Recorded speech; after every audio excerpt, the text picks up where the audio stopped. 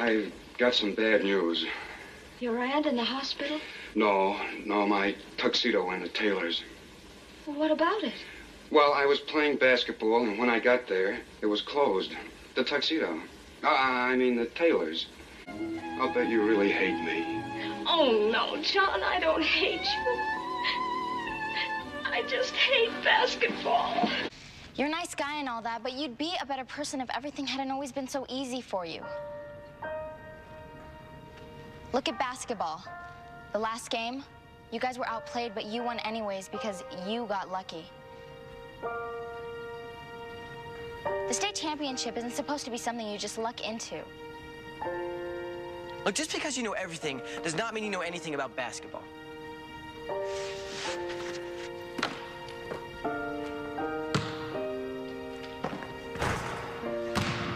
Lucky shot. That wasn't luck. That was practice. You know, hard work. What do you mean practice? You don't even play basketball. You remember our shooting contests? I'm really sorry I didn't come to your dad's funeral. Hey! What are you still doing here? The crib's not even made. You told me to celebrate being done exams. Oh, crap, domestic, I'm out of here.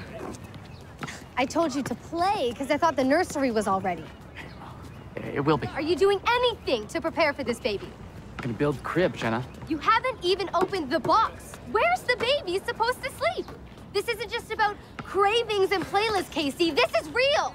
You told me to play basketball. My parents' friends are always saying, your son's the basketball guy. You must be so proud. Sometimes I don't want to be the basketball guy. I just want to be a guy, you know? Man, I'm for the team. I've always been for the team. She's just someone I met. All right, the singing thing is nothing. Probably just a way to keep my nerves down. I don't know, it means nothing to me. You're my guys, and this is our team. Gabriella is not important. I'll forget about her. I'll forget the audition, and we'll go out and get that championship. Everyone happy now? Behold, lunkhead basketball man.